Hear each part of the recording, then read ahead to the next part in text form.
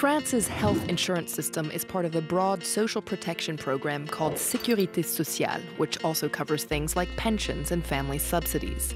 Solidarity is a crucial part of the system.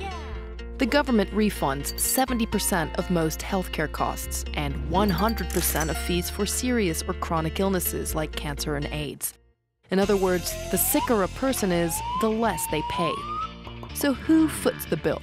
Well, largely the public. More than 40% of healthcare spending is financed by payroll taxes. A third comes from income taxes, which are relatively high in France, and the rest comes from taxes levied on tobacco, alcohol, and soda, the pharmaceutical industry, and a small amount of state subsidies.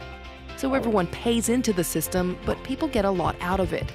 Patients have total choice of where they go for care and who they see. In other words, there are no gatekeepers. And French health insurance covers a lot.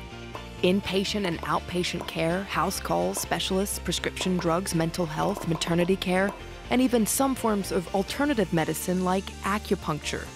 The French love their healthcare.